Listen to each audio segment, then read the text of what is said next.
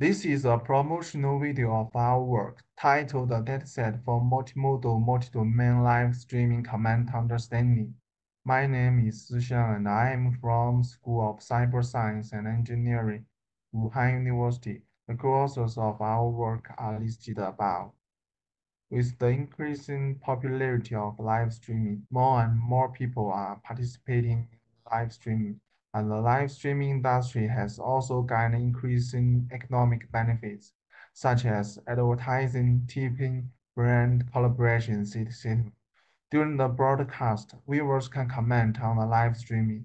The interactions from viewers during a live streaming can provide more specific and constructive feedback for both the streamer and the platform. In such scenario, the primary and most direct feedback method from the viewer is through commands. Thus, mining these live streaming commands to understand these commands and in turn, adding streamers to enhance their live streaming quality is significant for the well development of live streaming ecosystem. However, the problem is that it's difficult to understand and parse the unique live streaming community culture of the live streaming commands. Regarding these commands, like 5 hits so smart, what is the viewer's intention behind posting this command? What is the specific meaning of the command sent by the viewer? What feedback and suggestions can the streamer derive from this command?